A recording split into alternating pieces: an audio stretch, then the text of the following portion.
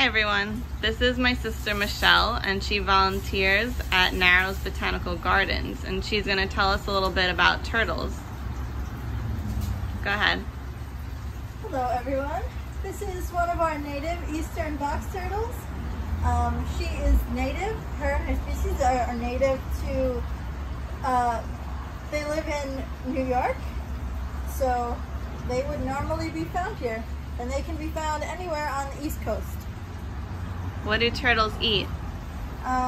She eats worms and bugs and slugs, and she also gets fed fruit such as strawberries and raspberries. Okay. And where does she go in the winter? In the winter, they stay outside, and it gets really cold here.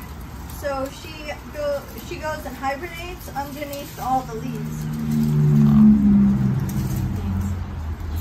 And what's her name? This is Jean. She is fairly large, and I'm assuming she's also very old. We don't know.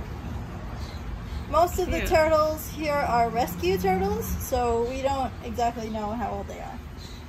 Okay. Anything else we should know about a turtle?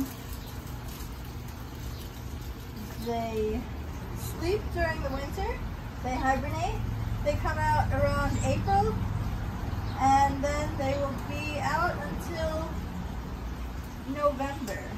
Okay. And what about the baby turtles? The babies, they have, all of them have, we have quite a few females and a couple males. So they have babies every year, and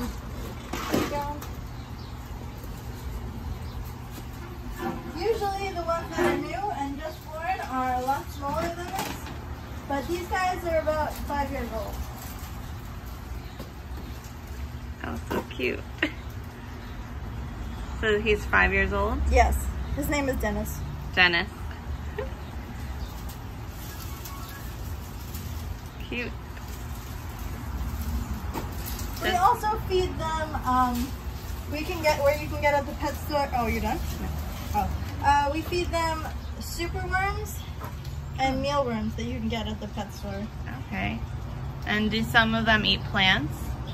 Yeah, we put greens in their food whenever we feed them.